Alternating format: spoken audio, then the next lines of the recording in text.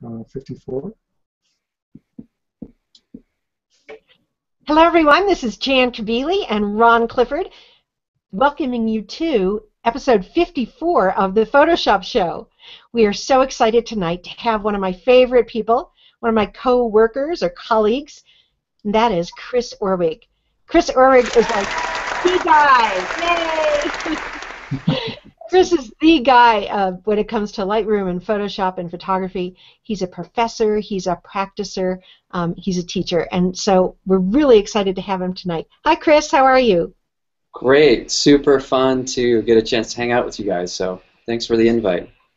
It really is cool. We don't get to talk to each other much because we're both working so much, so it's really neat to see you, Chris. Yeah, likewise. I keep thinking one of these days we need to do something, collaborative, either a workshop or something. It'd be so fun to do that. Let's do it. I'm ready. I'm on board. But you know what? My schedule is nuts these days. Isn't yours? Yeah, the scheduling is the tricky part. That's definitely tricky, but some things are worth trying to make happen. So. I agree. Well, we're going to come back and talk to Chris at length, but before we do, I just want to say hi to my other friends down there, all our regulars. First of all, we have Mr. Ron Clifford. Hi, Ron. Hello, Jan. It's good to be here. Good to see you. You look great, by the way. I know you were recovering from that surgery, and you look top of the game. Like you really recovered well. So. Oh, that's so nice of you. I don't feel top of the game, but maybe 80%. I'm getting there. Okay. Well, 80% is pretty good. It's not bad. Most days, if I hit 80%, I'm sailing. Well, anyway, so good to see you. What have you been doing? You've been traveling or something? Yeah, I did a bit of traveling. I've been doing a lot of winter trips and really dug in this winter and got creative with my winter photography. Took some groups up to the peninsula here in Ontario, the Bruce Peninsula. It's called the World Biosphere Reserve. It's an environmentally sensitive area. And so I've really enjoyed really engaging with people, and that's was all a prelude to setting up those workshops for winter, because it's hard to get people convinced to go out in winter. But I think finally seeing the results, the results that the group has had, it's going to be pretty successful next year. That's really cool. I'm sure it will be. Everything you do is and your photos are so beautiful. I've been seeing them on Facebook and on Google+. What are they? Winter photos, I guess. Is it a lake or? Well, it's Lake Huron and Georgian Bay, which is one of the Great Lakes. It's a very large body of water, more like a freshwater ocean, really. But this year was exceptional. For the first time in many, many, many years, it froze to over 90% on all the Great Lakes. And in fact, Lake Huron and Georgian Bay were frozen solid. Hardly ever happens. And so we were able to actually walk out and take photographs from the water side that you normally would only get. Well, you would never get in the winter unless you would go out in a boat, and that would be pretty dangerous in February up here. So yeah, it was a great. Careful. Yeah.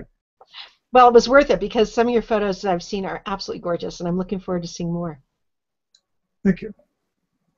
It's funny. I did a workshop also in the middle of all of this. I also did a live workshop with a bunch of students from University of Denver. We spent a week in Santa Fe. And boy, was that fun, to have those students with you and get to spend a whole week with them and also to be in a beautiful, amazing place. It was so wonderful. And I realized how much I missed that live contact and, being out there shooting. And not only do you teach, but you learn every time you do that, don't you? Sorry, I was muted. That's totally true. I've never learned more than I never learn more than I do when I'm teaching. Yeah. It's a funny two-way street. Teaching is not about me telling you. It's about a community, and you know how I feel about that here. So. Yeah, I think we all do, and I know we're going to hear something from Chris about that too, because he also teaches at the college level, and I'm sure he has a lot of input on that. But before we talk to Chris, hi, Dave Bell. Hello, Jan. Good to have you back this week. Missed you last week, or 2 weeks ago. Anyway, just... it's great to see Chris here tonight, and I've been enjoying not frozen stuff here in Napa Valley, but we've been having the California poppies and the mustard, but fortunately now we're getting some relief to our drought. Looks like 7 storms coming through, one after another, so it's nice and wet and drippy out right the way we need it. Well, good. I'm glad you're enjoying. You live in such a gorgeous place. You're so lucky. I do love it here. And I love your photos as well. You know, every one makes me so jealous.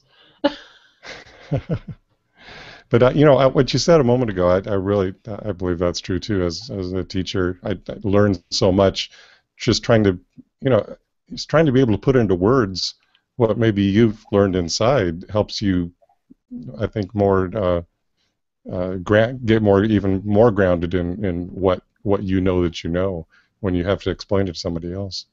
Oh yeah, there's a huge difference between knowing and teaching. It's and some people don't ever have to teach, and it's enough to know and put it to use in their creative work. But it's another dimension that I don't know. I really love it. Be able to share with people and learn back from them. It's cool. And Erica, what have you been doing these days? I see you down there, all serious. Can you hear us? She's trying to. Yes, now finally. No, my husband texted me and it muted you guys, and I couldn't get back in. It was weird. So anyway, I'm assuming you're asking what I was up to, which is usually the question.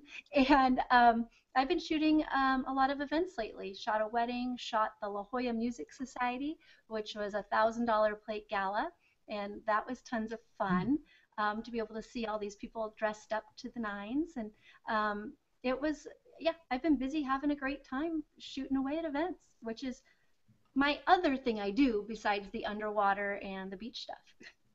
You sure do a lot of stuff. That's not out of control. I like that. I know how you feel, believe me. Great. Well, I'm so happy to see all of you, and I'm very, very happy to see Chris Orwig. So, Chris, what have you been doing lately? And if you don't have anything to say, which I know is like an oxymoron, right? I have plenty of questions for you. Yeah, no, it'd be fun to get into the questions, but right now I'm working on a lynda.com course, which has been fun. And like you guys were saying, I echo that whole idea that when you teach something, you learn an unbelievable amount. And I always go into those. I don't know how it is for you, Jen, but for me, I think I know the content, and then when I go to teach it and put it, record it, I realize I know half of what I need, and you learn along the way. So anyway, I'm doing that right now, and it was spring break last week for my kids and family. We went down to San Diego. Eric and I were talking about that a little bit. I love that area down there, and otherwise, I'm also working on a book project and trying to figure that whole thing out. So be careful. Yeah. It is really fun. I don't know if you know, but I'm working on a book project. It's the first one I've done in many years because it's really hard, right? It takes a lot of time.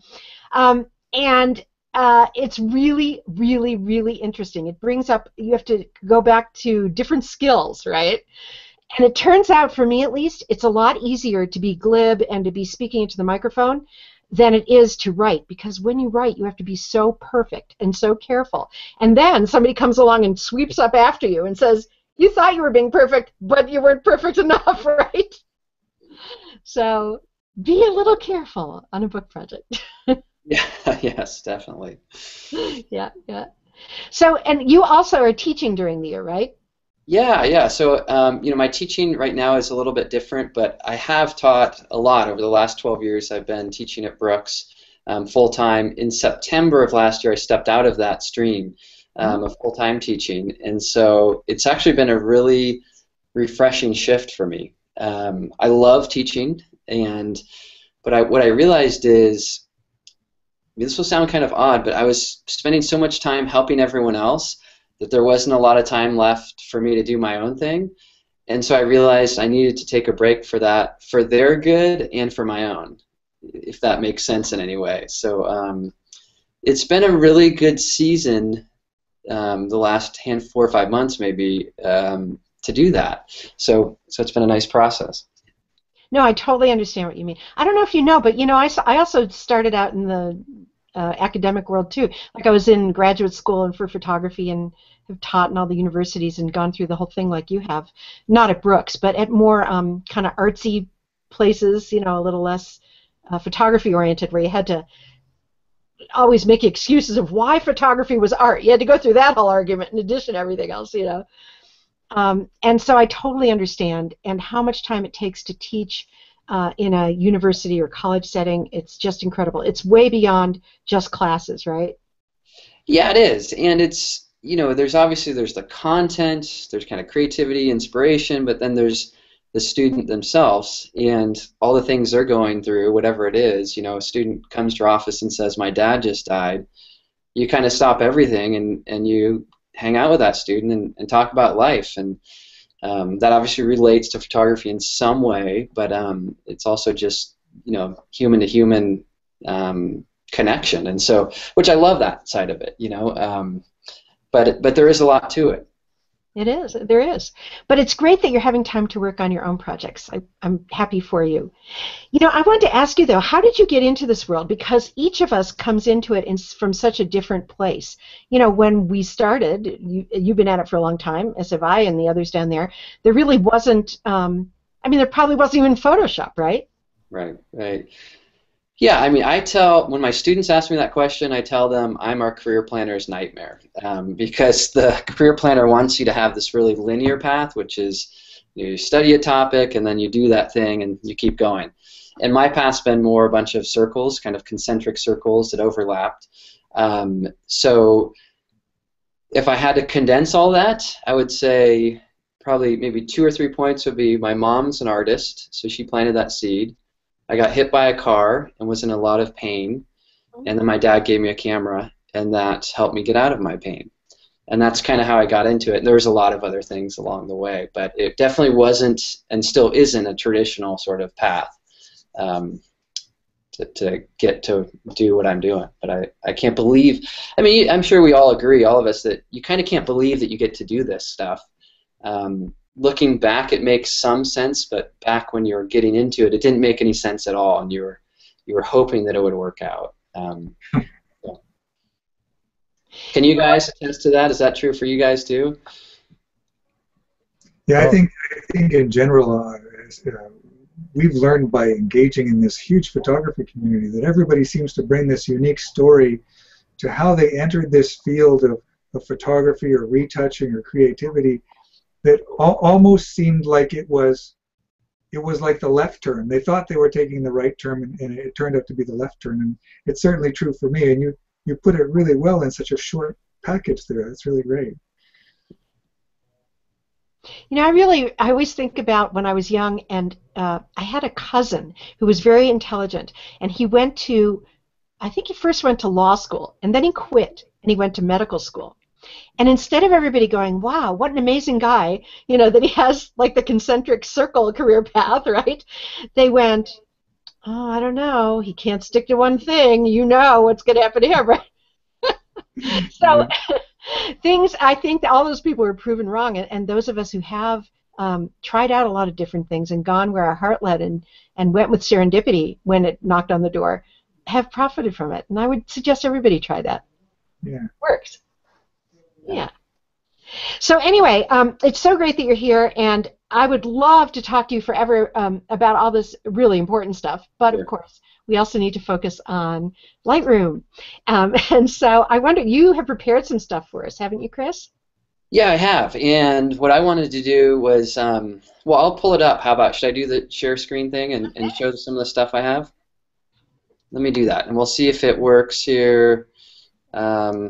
I was going to say, when you do that, make sure to share if you're on one monitor or two, share full screen and not just the app window. Okay. That's really important with Adobe sharing. Yeah. Okay. You guys tell me if it's there, because I kind of jumped out of that that mode. Yeah, now it's there. Now we see the toolbars. Okay. The reason that happens is if you share from the window and not full screen, you lose the toolbars. Got it. Got it. Yeah.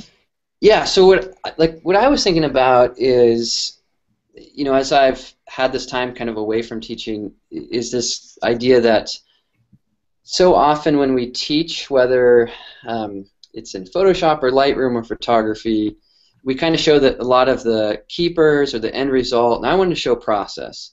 And so my whole thing's about process. And maybe I'll start in Photoshop, and I'll start with this image. This is one I'm working on today for this lynda.com course, and it's a retouching, And this is a friend of mine, Jessica, in the studio. I don't do a lot of studio photography, but I've been experimenting with it, and it's been interesting. And that process, one of the things I've discovered is that it's like, so I feel like I've gone from acoustic guitar to electric, and I'm so used to playing acoustic, and I know it well, meaning natural light, but now all of a sudden the electric guitar is sort of overwhelming, but I'm trying to figure it out. And so in this case, the process for me is to try to connect with someone and to get them to relax and to breathe and to just be present. And so I catch a frame, and then afterwards I'll zoom in a little bit. And can you guys see my stuff all right, as far as the image and all that other stuff? Layers? Yes, it looks great. Yeah.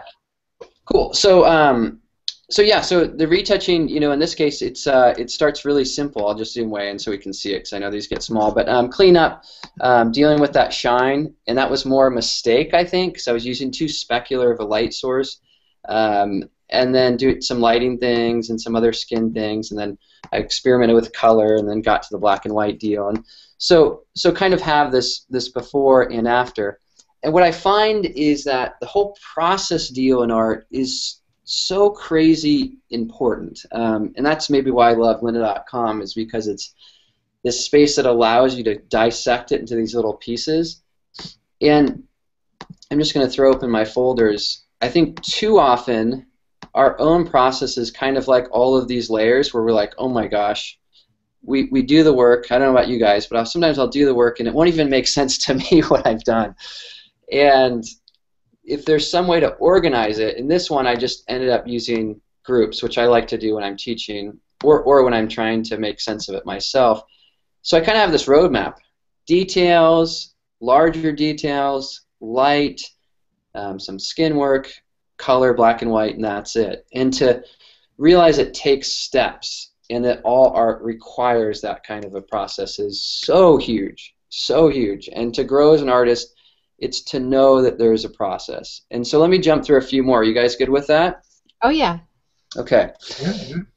So what I wanted to do is in Lightroom talk a little bit about process from the perspective of showing a few different scenarios. First one's going to be some iPhone photos of just in my backyard of my two daughters going to feed the chickens. And this is the first image. It's horrible, but I think my youngest looks really cute because her big sister dressed her up. She's showing me the toast. She wants to feed the chickens, but my angle's off. I'm not connected. And then she looks at me. I'm like, this is the shot, for me. And then, as far as the Lightroom work, it's really simple. It's a crop and then the basic panel, probably just a few little adjustments. I can show you guys those in a second. But then after that, it's like the moment's gone and it kind of unravels, and then that's it. And that's the sequence of the photos kind of going to feed the chickens. And by the way, isn't she a cutie? Oh my God, she's amazing. She is so cute. Wait, is she still that young? She is. This was maybe a month ago. Oh, you're so lucky. I'm jealous.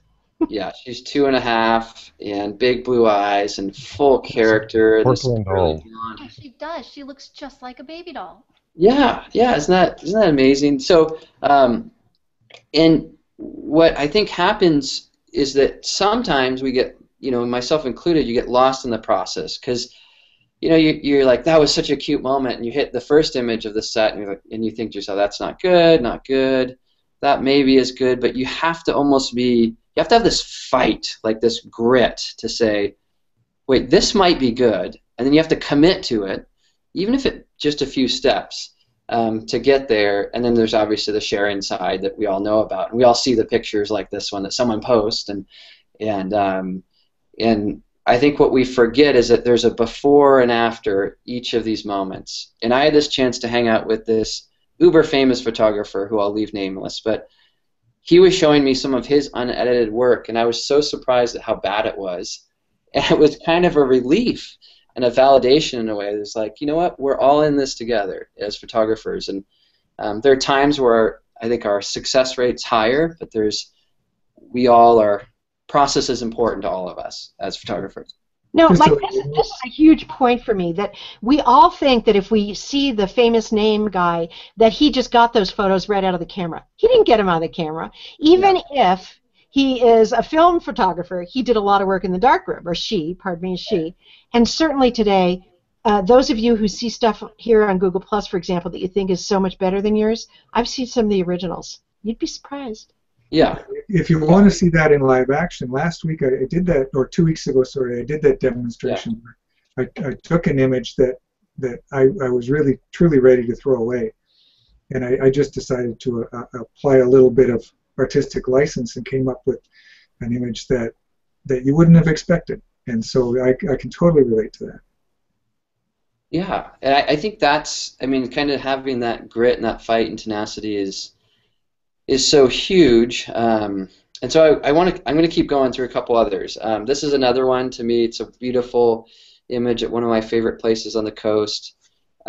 This one, as far as how the image is made, I'll just kick through the layers really quick, but and show you the original in just a second. The original kind of looked like this a little bit, and then but creating a couple versions in Lightroom, bringing them both over into Photoshop, masking them together, so it isn't rocket science, and then a few adjustment layers to kind of to get the color going. And again, I think when we see these, or even ourselves when we get these photographs, which are kind of gifts in a way, it's helpful to go back, I think, and to remember how they happened. And I'm going to go quick through these, but this was a shoot for a client, and it started out with the photo shoot was done, and one of the guys had to carry the surfboard back to the car. So the sun had already set, but I thought, I'm just going to follow him. And so I was tracking with him. The photographs weren't really happening, but I just knew that something was going to happen. And eventually, at this point, I said, hey, can you throw your photo or your surfboard on your head? And he said, sure. And I was trying to arrange myself, and figure out the composition. And for me, when I look at these, I can almost, it was like I was scrambling. I was just, there's a picture here, there's a picture here. And then finally he was getting closer, and I knew I had to get him to turn. He was going to turn the corner. And I was just waiting for the moment, waiting for it. Come on, it's going to happen. I was settling down a little bit, but still it's pretty haphazard. Right here, I knew in my gut something was going to happen, and then this was the photo, and it was the last picture of the day. And again, the original didn't quite look like this, but the feeling, I wanted to bring that feeling back to what I had created. And it took a lot of pictures. Like this one, I don't know how many it took, 25 or 30 to get. But that's a lot of what our craft is. And I think sometimes people will feel bad they shoot too much or they shoot too little. I know I go through those phases where sometimes I try to do more and less, but I think the point is fight. You got to fight for it. You got to really want it, And if we could almost go again and again. Let me just show a couple more. Another one. I got a new camera, that Fuji X100S. I was all excited. I'm in Mammoth with my daughter and her best friend. I'm shooting it. I can't figure out the exposure controls. I finally figure it out. I correct the image. It's beautiful, but then everything else surrounding it isn't. It's not good at all, and it doesn't really capture the moment. But it's, again, whether it's fighting with your camera or with the moment, it's looking for those little scenarios. And maybe a couple more here, just because I think this kind of stuff's interesting, at least to me. This is in Big Sur for a client. The sun had set or was about to set, and I asked these people, I said, go walk over there, and they're like, what? Are you crazy? And I just said, just cruise over there. And they went over there, and at first, like right now, you can tell they're not into the moment at all. They're like, Chris, what are we doing? I said, just put up your hands, or like be alive, soak it up. This is amazing. And so they started to get into it a little bit. And so I think some good pictures take a bit of choreographing. And again, I'm sort of looking and waiting and hoping, and kind of my heart's pounding, looking for the moment. And it's getting closer. And for me, this, I think, is the closest to it. And as I was shooting, I was thinking of Henry Miller in his book Big Sur, and this is a quote by him. which is develop an interest in life as you see it, the people, the things, the literature, the music. The world is so rich, throbbing with rich treasures, beautiful souls and interesting people. Forget yourself. And I love that, you know, and that's what I was trying to capture. I wasn't trying to capture a sunset. I was trying to capture essence and humanity and beautiful souls and interesting people. And the shoot progressed. They walked away. I asked one of them, I said, stand by yourself, because I also like the sense of isolation. And then I think, you know, this is the last photo of that particular moment. So there may be 2 photos in that little deal, but that's what, awesome, rocking out, woo. That's kind of what really matters, you know, and that it takes that process to get to those moments, and to be a good photographer, it's having that commitment to go there. And other stuff I could show too, and let me just do one little thing to kind of give a sense on how this works. Is original photo, and then after Lightroom. And for me, a lot of Lightroom and Photoshop it isn't about the tool. It isn't about Lightroom, it isn't about Photoshop. It's about an emotion, an idea, a feeling, and trying to get the tool to help you convey that. And so in this case, it's super simple. Let me just bring back the panels. Some basic adjustments, and then for the sun, this kind of a look, the magic I think is split toning, where you just bring color in your highlights and shadows and get back to the feeling you had when the sun was setting. It's not realism, it's more emotion. So anyway, that's a big part of my thing, and I have a couple more it would be fun to show, but I also want to, because I've been kind of rambling here a little bit, let you guys get a chance to either shout out a question or just say, Chris, keep going, and I'll do it. No, I think we're saying keep going, because this is, I mean, we love this. We love to see the process, the thought behind the final image, because like you say, we all are on this journey to be the best we can be, and we forget that other people are in the same struggle. Even the people we look at as our heroes are doing the same thing. They're just maybe at a little different level, but they're doing the same thing. Yeah, but you know what, Ron? I see that Erica is busting to ask Chris something, and I know you do a lot of the similar photography, well, right? That's what I was going to say. Is I just wanted to add that sometimes I'll go to the beach and I'm trying to capture that exact feeling, just like you are. I'm trying to capture the emotion and the feeling, and sometimes I'll take 800 pictures in an hour of the beach with, you know, people, and I will like one image out of that entire, you know, 800 photos. I'll take one. And so just saying that, you know, as you said, not every image is going to be a winner, but when you're trying to feel for that emotion, you're waiting for that exact frame that matches the emotion you're going for. So, yeah, I'm just saying. I want to say, I agree. Yes, yeah, and the trick obviously isn't Photoshop or photography. I mean, you have to know those things really well, incredibly well, but the trick is having the gut, the intuition, or whatever it is, the instinct to say, this is it, this is the one. I'm committing to this frame, and to see it through, because I don't know, you know, the more photos we shoot, which we all shoot a lot, the tougher it is to find those ones that are really good, and the more fight it requires.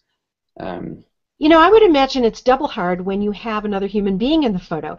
I think a lot of people love to go out in the landscape and shoot because it's a personal, private moment, and you know, nothing is moving around, and you can just do everything yourself. How is it when you have a model there, or a friend, or whoever you're using in your photos? Yeah, for me, Rodney Smith's one of my mentors and someone I appreciate and like a lot. He said, I used to think, you know, working with models is so strange, and he said, Chris, you can turn a model into a person. I thought, that is so profound. And the first thing he says to models is, I don't want you to model. I want you to be you. And so for me, whether it's a friend or someone who is a model, it's getting to the core of the person. You know, even if it's, and Eric, I'm sure you experience this, when you photograph a family, you know, it's almost worse when they're not models, because they're like, oh, well, how should I look and what should I do? And it's just like, just be you. You know, that's what we want. That's what matters. Like, the fake version of you is nowhere as good as the real version of you. And so trying to get to that is at least for me, you know, that's what it's really about. And you know, honestly, for me, I can sort of see who's a model and who's a friend or a person, and I think it must be easier with friends, that they are more relaxed. Perhaps they're not as worried about how they appear. I could be wrong. I don't know. I don't use a lot of people in my photography, and the reason I don't do it is just because I don't want to have to chase them around for the model permission so that I can use them in my Linda courses and my books. Totally selfish. Carry them with you. There's apps for it. Carry your model releases with you to have them. I carry them with me now.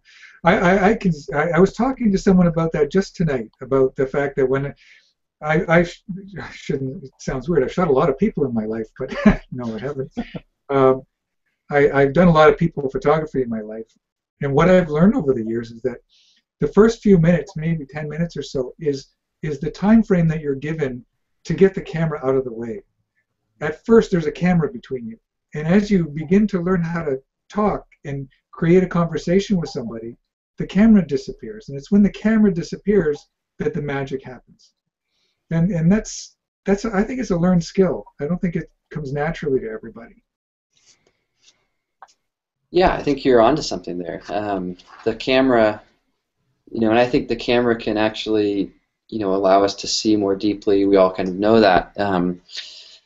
So it is trying to figure out how to, at least for me with people, minimize the camera, maximize the connection, and at the end of the day, be willing to say, you know what, I didn't get the shot, but I did make the connection, and that's okay. And that's my priority, which sounds kind of strange. When you're a photographer, the priority should be the shot, but my priority is the person, and sometimes that means I lose shots, and I'm kind of okay with that, because I would rather have real connection than like a produced fake shot that I don't know, that just doesn't do anything for me later, or for them for that matter, or for the client. Well, it totally worked in that case. Who was that guy? Okay, the beard guy. Yeah, let me show the beard guy real quick. I didn't realize my screen was still going, but that's cool, because so this guy, Johnny, we met because we were talking about, we showed an interest in Steinbeck, the author, and this was kind of some of the final steps in sort of working on the picture, and a really cool guy. I mean, he has an awesome beard too, but I wanted to, well, let me just show kind of the shoot. In this case, I think I got about a third of the images are good, but these are sort of all the photos. And a lot of the ways I'm trying to capture someone is to talk with them while I'm shooting. So what that means is I'll get a lot of moments, you know, while their mouth is open, or like this one, it doesn't work. But I like dialoguing about something and eventually getting somewhere. So in this case, there was a doorway. I love, you know, the light, almost like if you have a garage and someone steps into the garage. And I love the light. And in this case, I had him step in there, and it wasn't working. I don't know why, but I was trying, and we were talking, but I knew that there was something there, you know, and that's what you got to do. You have to fight for that, what you know is to be true. And there's a lot of photographers who will tell you that, Walker Evans or different people who said, at first everyone thought I was taking snapshots, but I knew there were more. You kind of got to have that internal drive. Put the hat back on, look down.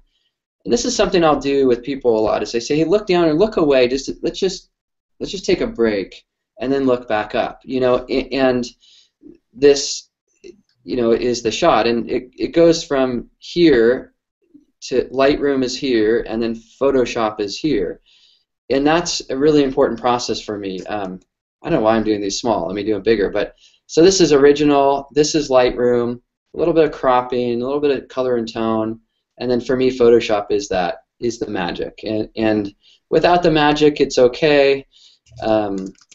Let me jump back to Photoshop. Let me get into this image. Sorry about that.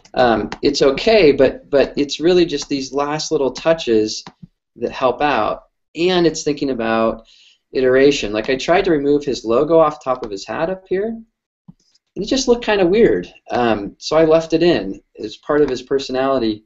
And I think I could crop the image maybe almost like this, and it would even be cool. But again, I think the point more is process, right? And being committed to that. Because this image, if I were honest with myself, or maybe if I were in a negative mode, I would say, it's not even good at all. What am I doing? But I said, no, there's something here. What's the problem? It was color. Get rid of the color. The light, there's brightness was an issue. Then there's some other issues. It's about his eyes. It's about his connection. You know, the guy's a really deep thinker, fascinating person. He's a winemaker and kind of this really brilliant type of a person. Reads a ton. Anyway, and so it's that, again, the process. You know, and there's so many of things like this which I don't need to hammer again and again. So maybe I'll exit out of sharing my screen so we can see other people's faces. But I think as I was preparing for all of this, my thought was, and let's see, how do I get out of screen share here? You got it. You Am I were out? Okay. successful, yes. Okay, thanks. You know, and this is my message to myself, and then the people I'm working with is to know that, and to know that the creative process starts sometimes with an idea or a sketch or something you iterate, you pursue, you dig, and then often you find. And if you find, it's like this beautiful, wonderful gift, and people gather around to share and celebrate that gift with you, you know, and that's all the liking and all that kind of stuff that happens, and community building. But to not just celebrate that, you know, to celebrate the process and to celebrate all those bad photos and the journey there, because unless we do that, I think even as a photographer myself, I forget that. I forget every time I've created a good image, there's been bad ones before it and bad ones after it. Every time. If I can go into a shoot knowing that, I let myself off the hook. There's times when I review my photos and I've actually wept because I've like, oh my gosh, I was photographing this person who is so significant, and I missed the shot. Yeah. And then a week later, I looked at him and realized I hadn't. You know, it was just that I kind of gave up on my images and myself in that moment and say, you know, no, there's something here. I just got to look for it, or maybe work or crop or whatever. So anyway, that's really what I wanted to bring to the table. I'd love to hear your guys' perspectives, because I'm sure there's a lot there too. And I was going to say, I loved what you were saying. I mean, something that always happens is especially you were talking about the surfer, then you were talking about the gentleman with the beard. You say John was his name? Johnny, yeah. You, as a photographer, I get this, and I can really resonate. You've talked to me about that process where you know you can feel something's about to happen. You just keep taking pictures. It doesn't matter if they're looking and they're not looking, or things are going or they're not going. You know, in your heart of hearts, there's something about to take place, and you can't put words to it. But that comes from shooting. That comes from being in that situation enough times to know it's going to happen. Yeah, well said. I'm with you. I'm with you. You know, I had so many thoughts when I was listening to you. One was something that I learned before any of this happened to me, when I just did photography as a regular person on the side because I thought it was so amazingly fun. Yeah. And I took a workshop from this woman who was a National Geographic photographer. What a gift, you know, what a great opportunity. And, you know, she sent us out to do some assignment, which I did, and then brought our slides in those days into the workshop and put them out on the light table. And she said, all right, edit through them and give me only the best. And so like everybody else, I picked out, I don't know, 12, 13 slides or something. And then she came over and took my 12 or 13 slides and without even hesitation, just like boom, boom, boom, threw most of them off to the side and ended up with 2 sitting there on the light table. And I was, of course, you know, just devastated. I thought, oh, I'm just the worst photographer ever. But then I realized she was doing that with everybody. And that was a lesson I really took to heart, that this is the way it is with photography. Of course, most of your photos, the vast majority, will be not keepers. Just a couple will be. And I think that's kind of what you were getting at. You can't come down on yourself for that. That's the way it is. Right, right. And that's the beauty of our craft, you know. It's the, you know, whatever the analogy is, but it's, you know, I'm trying to think of, who is it, Hemingway, write the story, then throw out all the good lines and see if it still works, or it's the poet who reduces it, or, we start with or it's the sculptor who has the rock and then carves it down or whatever, but that's our craft. And too often our industry and ourselves, we focus on the end result, rightly so, that's the beautiful thing, but I think the teaching side of me too is like, well, no, there's process. And that process could have to do with what happened to you that day or what's happening deep in your life, what happened a long time ago, but bringing all that forward is the good stuff, and that eventually leads to the keepers, and if you can commit to the process in that way. I've also learned that the more I get into it, the harsher critic I am of myself, and Sure. so I'm having less keepers than Yeah, I was before. And that's okay, because Yeah. I'm pushing myself harder and further than I could have ever imagined. But yet, before, when I was having, a good day, I'd have, a certain number of pictures, and now I come back and I'm thrilled if I get 3 to 5 images that I love from a shoot. Right. So, I mean, there's plenty more that are good enough to give to a client, but for my personal goal is just basically 3 images that really speak to me.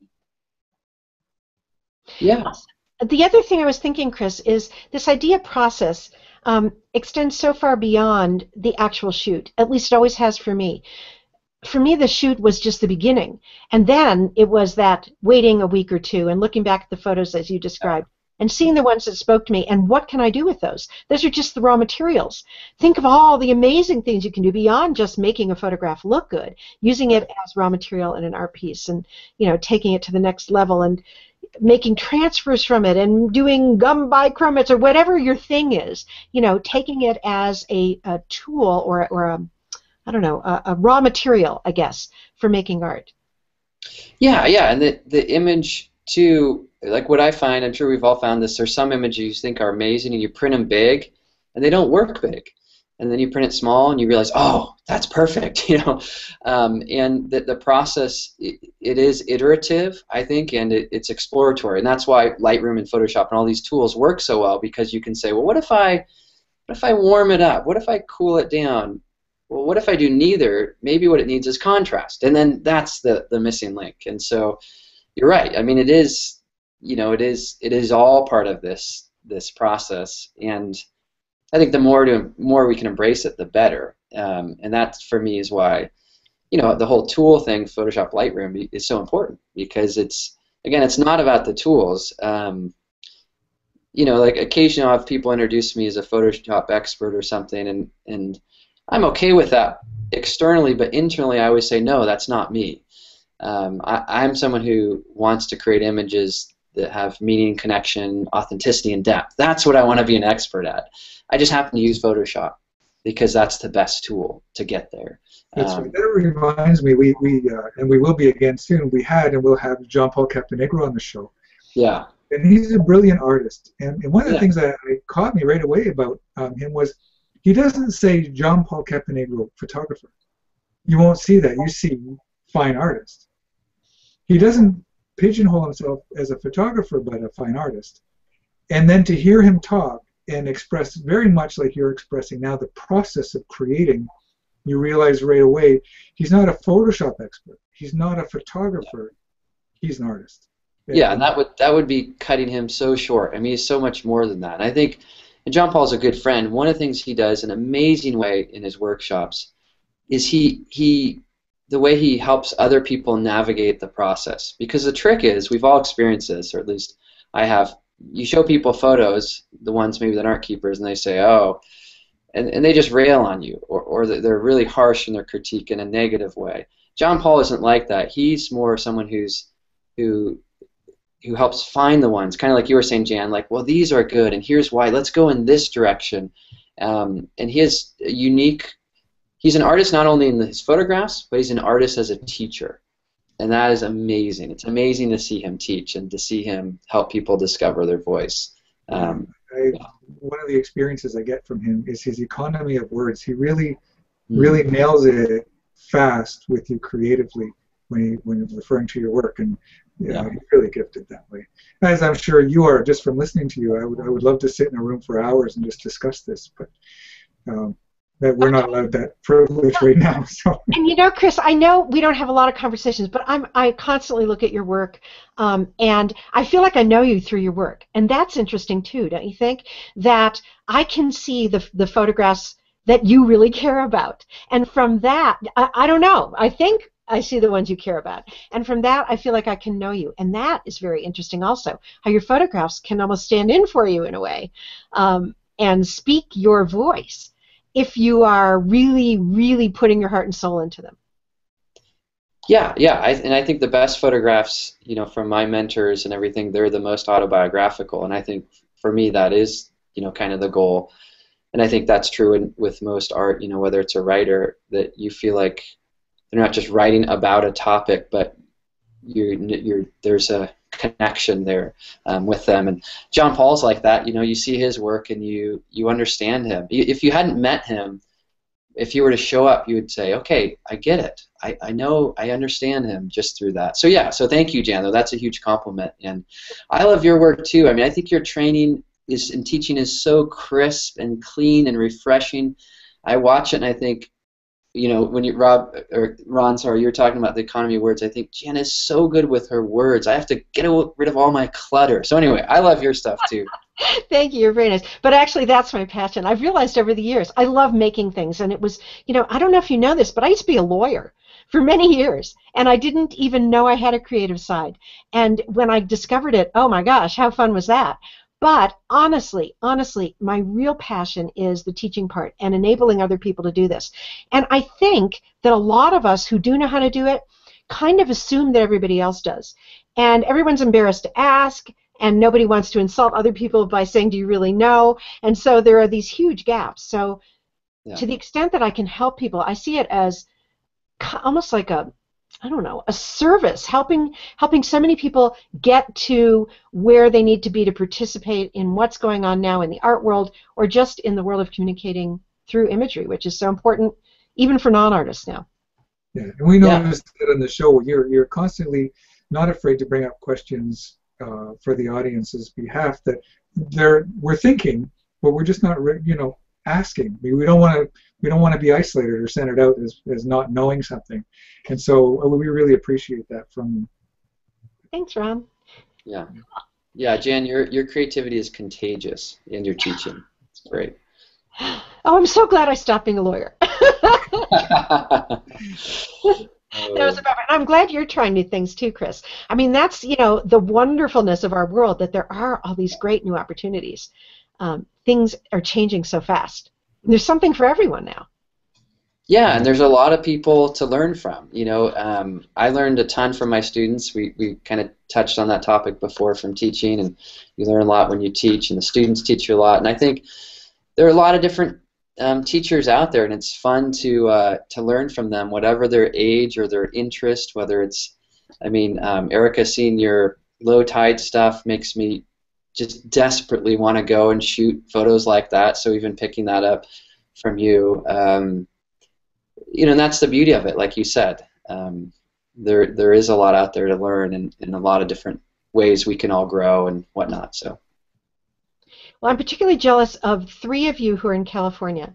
You don't understand what it's like to try to shoot photos when, like, 8 months a year, everything is brown or white.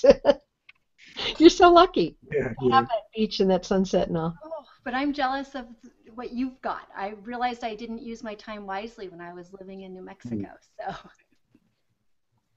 Well, you know, I'm telling you, you guys got to get to Santa Fe if you have. Well, I know you have been, Erica. Have you been, Chris? No, I would love to go there sometime. It's outrageous.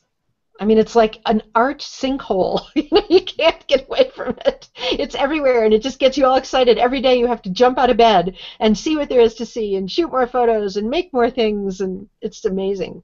It's amazing. Yeah. Well, anyway, I think we're just about coming to the end of our time, so I want to see if there's anybody has something they've been holding in, they just want to say. There's a question in chat room. Actually, kind of, I was asked, had kind of the same thought myself. From Gary asks, does Chris ever delete anything? Will he go back months, years later to see if his shots, to see if he sees his shots in a different light? And I kind of follow on with that. As we're taking so many more photos these days, we have a lot. You know, we hopefully get some more good ones, but we have a lot more bad ones too. What sort of workflow do you use for all of those? What you think are bad photos today? Yeah, I had something I was going to show on that Lightroom. I didn't get to it, but I use collections to separate things out, so I can have a collection where I have, let's say the 300 photos from the shoot, and then round one is, just, it's probably 150 photos is about half, and then round two is a little bit less. And there are certainly photos I delete, and I feel like that's an important process of kind of taking a stand and saying, this one isn't good. But there are the times, like you said, where you go back, you give it a little bit of time, and you can discover things. Almost like, I think it's the more subtle photographs that are stronger, and you notice the more obvious ones too early, or at least I do. So I do give myself that breathing room, and I do try to use collections though to clear away all the clutter, everything that's distracting me, and say, okay, this is what I'm going to work with. Yeah, every once in a while I dig back into those other folders or collections, and often, you find kind of those quiet, beautiful photographs, not the ones that are screaming for your attention, and often those are the ones I like more. So yeah, so yes and no. I don't know if that answers the question. But. Anything else from the chat room that we should pay attention to, Dave? No, just a lot of good comments. Just people enjoying the show. So, I mean, fortunately, I guess drive space is getting cheaper and cheaper, but I guess we just keep getting more and more drives and to store all that stuff. Yeah. And then your backup, has to come into play there as well. Yeah, and I think with that too, I'm not necessarily saying we should shoot a ton. I still shoot with film, and I do that because it costs a lot of money. And I think, and sometimes I'll shoot a sheet of film that I know, there's times where it's like each click costs me $25 because of the particular film I was using, so I have to be committed. Or I have 12 shots and that's it. I have one roll of film and I'm photographing someone, and so I'm not advocating just kind of the spray and pray and hope it turns out. But I do like what one of my colleagues at Brooks says, who's a National Geographic photographer. He says that if you're going to shoot a location, the first day you do the postcard shots, the second day you do that work of a photographer. Or if you only have an hour, the first 20 minutes is the postcard shot, and then the rest of the time is the work of a photographer. Or for me as a portrait artist, sometimes I have 2 minutes, so it's like the first 5 shots are the obvious ones, but then I do my work. And so it's just that there is a process. It doesn't necessarily mean you always ratchet up your volume. I think that can be problematic. It is for me. And just having so much storage, I think there is, and sometimes what I'll do is I'll bring a little compact flash card that only allows me to shoot 40 pictures. And so if I delete one, I'm like, oh, it's so painful. But I think all of those things are so important in this age, like you were saying, where we can just shoot. That isn't the solution. I think it's maybe more mindful shooting with different types of amounts or volumes, Well, thank you so much, Chris, for sharing all that great wisdom and your photos and your techniques and yourself. I enjoyed it a lot. And I hope you come back and see us some more. Heck yeah, I'm definitely going to come back and watch the John Paul show for sure, and I look forward to keeping up with you guys and watching these shows. And yeah, thanks a ton for having me on. It's a real treat. Well, it's been a pleasure. I like not focusing so much on technique and moving off to what goes behind the photograph. It's a really refreshing change to a lot of what's out there for us as photographers, and learning our craft. We have to get a little more behind it and understand who we are as photographers and what we're trying to say with it, the work we're doing. And this has been wonderful. I'm just really pleased. Well, great. Thank you, everyone, for joining us tonight, and we will see you in 2 weeks. Who's our guest in 2 weeks, Ron? I haven't looked at the calendar. I thought you knew. Bad boy. All right. Well, it's somebody wonderful. I know because we got everything scheduled out for a long time. Yeah, we're way ahead now.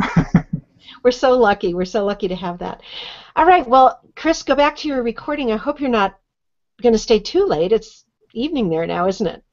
Yeah, I'm done for the day actually after this, so I'll be heading home to my family, which I'm looking forward to.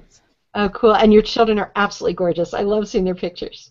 Yeah, they are. It is so much fun. I love, obviously a lot of us, I think, who are photographers love getting to take photos of our kids and just savor those moments before they slip away. So I love that. Cool. All right, then. Bye, everyone, and thank you for joining us. And those of you who are down there, you can stay on for just a minute after the broadcast ends. Bye-bye.